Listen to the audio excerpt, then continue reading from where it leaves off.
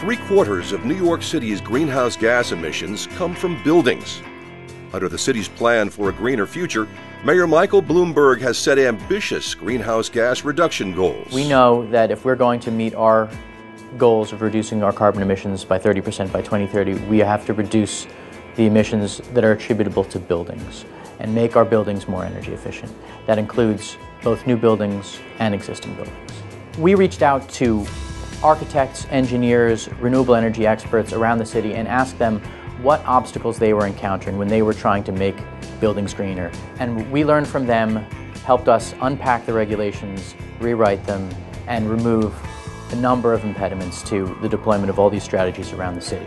The initiative, spearheaded by City Planning Commissioner Amanda Burton, was called Zone Green, and it included a coordinated package of new zoning amendments, city legislation, and state laws that promote the construction and retrofitting of greener buildings.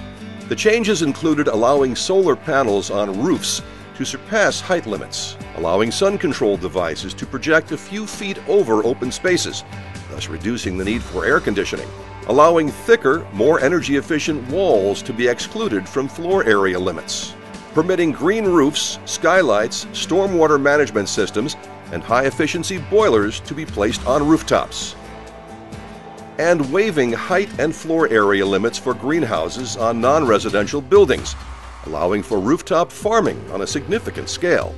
Shortly after the adoption of Zone Green, we were approached by a private partnership about the creation of the largest rooftop greenhouse in the United States of over 100,000 square feet. These creative incentives for green construction and retrofits for all types of buildings unlock the potential for up to $800 million in annual energy savings. The American Planning Association is proud to present the 2013 National Planning Excellence Award for Environmental Planning to the New York City Department of City Planning's Zone Green.